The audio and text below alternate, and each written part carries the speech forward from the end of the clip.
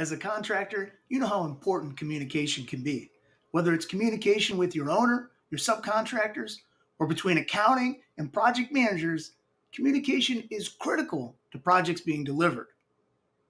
In this video, I'm excited to announce how Trimble Viewpoint is delivering on connected construction management, where Viewpoint Vista users, as part of Trimble Construction One and connected ProjectSight, can interact and exchange information. They can start to realize some serious efficiencies and help in reducing risks. In this video, I'll show 3 ways that these 2 great connected tools are starting to deliver just that.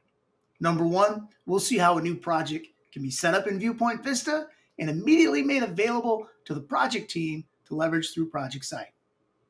Number 2, that ProjectSight team, your project managers and engineers, can continue or start to issue commitments like subcontracts and purchase orders, and your accounting team back in Viewpoint Vista can review and finalize before posting. And number 3, as your project managers start to manage the budget and costs on their job and they're issuing change orders, those changes can impact your estimates and commitments back in Viewpoint Vista. Let's take a look. On screen, you can see I've logged in to Viewpoint Vista. Up at the top, I'm going to open up my project master screen. Now, whether you access this from JobCost or from project management, it doesn't matter.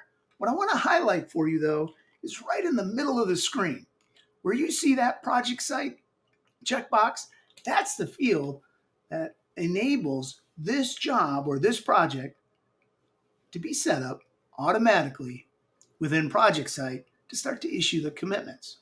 So as an example, I'll go ahead and clear off my filters and I'll find my brand new project that I want to turn on.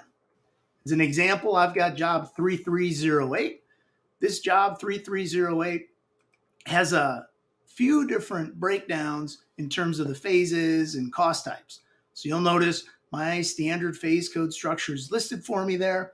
As I scroll over to the right, I've got all my dollars for labor, material, subcontracts, and so forth. When I'm ready to send it up to ProjectSight, I check that box. Now, this box is a standard field as part of the integration. So you'll notice there, if I put it in a nice green box, you'll see that field is available today. Now that that's done, let's head over into ProjectSight and see that job show up. As I click down into ProjectSight, you'll notice there's 12 projects right now.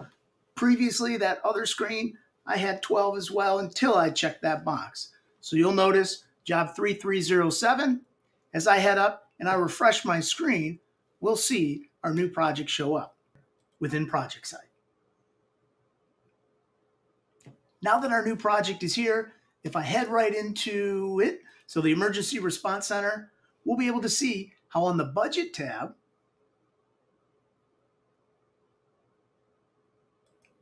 all of my phases and their associated estimates have been loaded up for me. So the entire project is here. Now, if you're new to ProjectSight, this screen is where your project manager can start to review their entire budget. So the same structure you have in Vista already carries over. So your phase codes and your cost types are here. And within ProjectSight, right from the budget screen, I can see the original dollars, what approved revisions have impacted that job cost budget to get me my current budget. And then as I scroll across these fields, we'll be able to see how as we issue commitments or adjust our uncommitted values, we can take up that savings or not. So you've just seen part 1, how a new job set up in Vista can be made available in ProjectSight as part of Trimble Construction One. Next, let's take a look at how to issue a subcontract out here in ProjectSight. Directly from my budget screen, as I drill into any of these subcontracts, you'll notice how as I drill into that budget code, it gives me a full history of all the impact or changes to it. And that history could simply be directly from the integration as things move from ProjectSight, or as I head up to the links up at the top, this is where I can start to issue any subcontracts.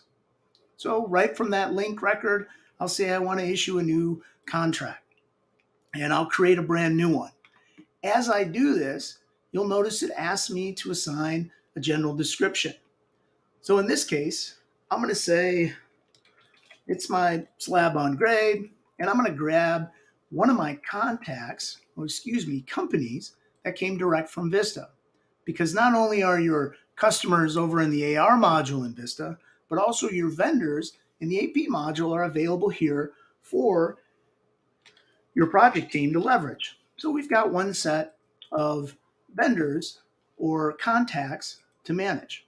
So in this case, I'll go down and issue a subcontract, and this is a unit price subcontract. And as I go ahead and say create, it opens up a brand new tab for me to start to be able to review and code in any of the core details. Those details could be a scope of work, could include general miscellaneous notes or references to exhibits or addendums if needed. Over on the Amounts tab is where my detailed schedule of values for this subcontract would reside. In my case, I'm going to shoot it back to my slab on grade subcontract. So as I see that information, that budget code, I can go ahead and select that. And as you'll notice, you'll see the original budget, the projected budget, committed values are listed there as well. So let me make sure I grab the right one here. It was the finished work that I was looking for. So I'll go ahead and select that one item. If I have quantities, if I have units of measure, those can all be supported in here as well. In my case, I'm going to go ahead and issue this one for $80,000. As that line item is listed, that information will immediately impact my budget in ProjectSight, and it will flow over into Vista. Now I'll review a couple more of the key details here, like making sure my contract date is ready, and I'll make sure on the far right, all the key workflow statuses are checked. Now, as a critical control for managing the budget, these workflow statuses can be controlled to make sure that only the right information is heading back to the accounting and Viewpoint Vista.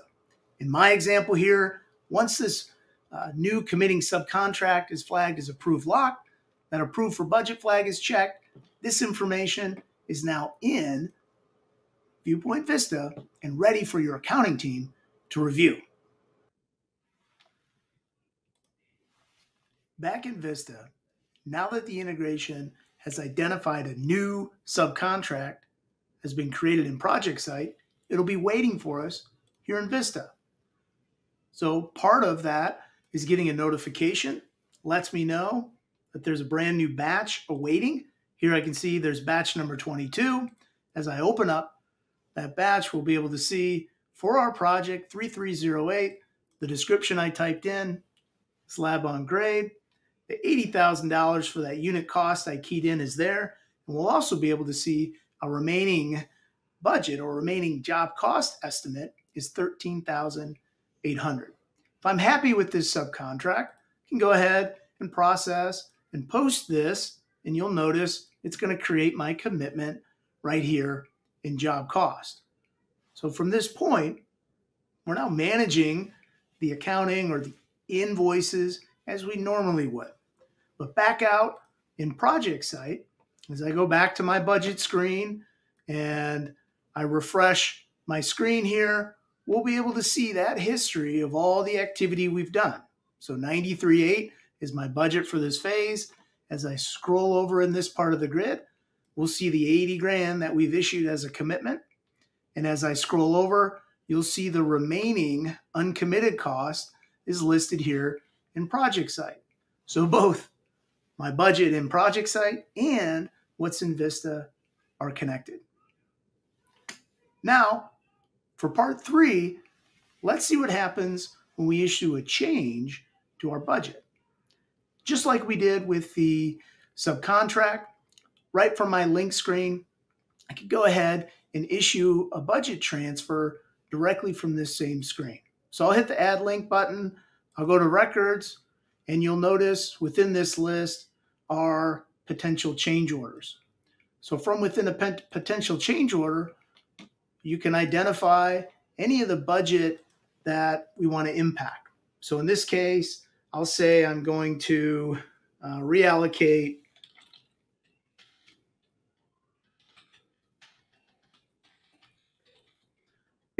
my slab on grade budget here to a different code.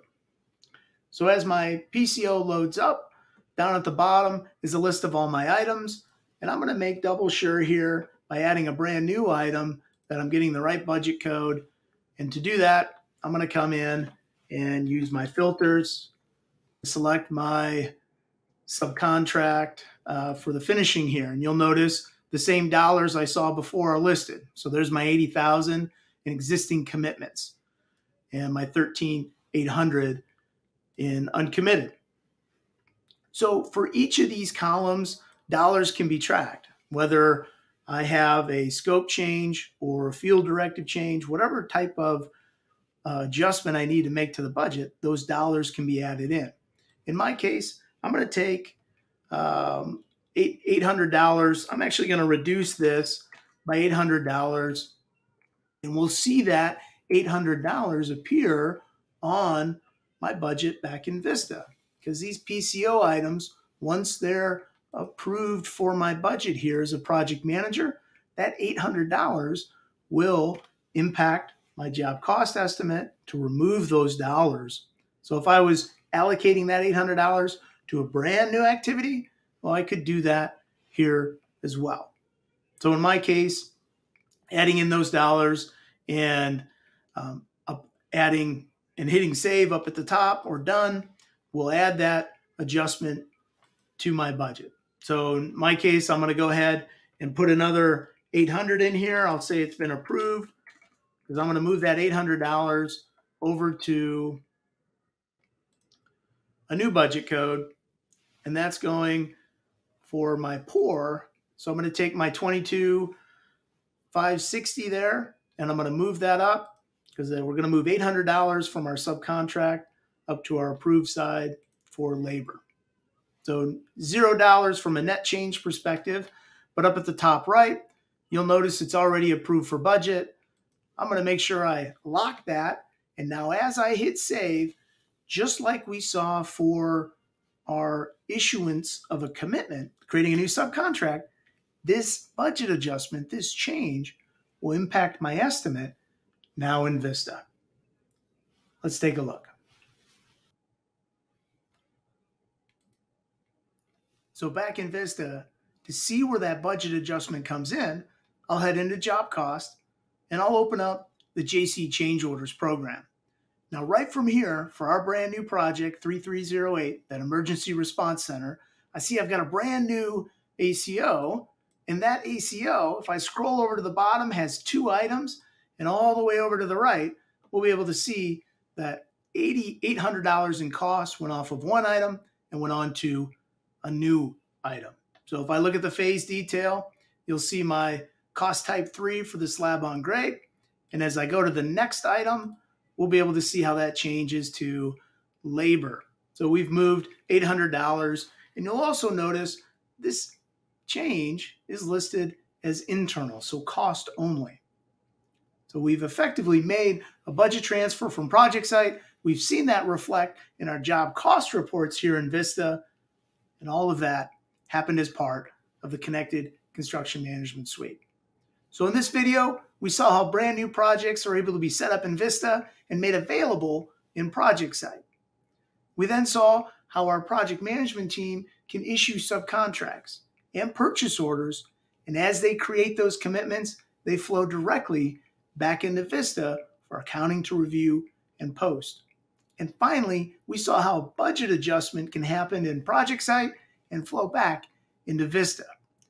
In the same way that that budget adjustment happened, changes to subcontracts can also occur.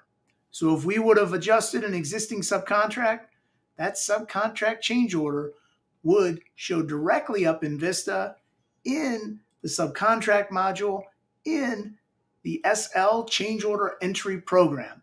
So round trip, making adjustments to our estimate as well as commitments. That's connected construction management with Trimble Construction One.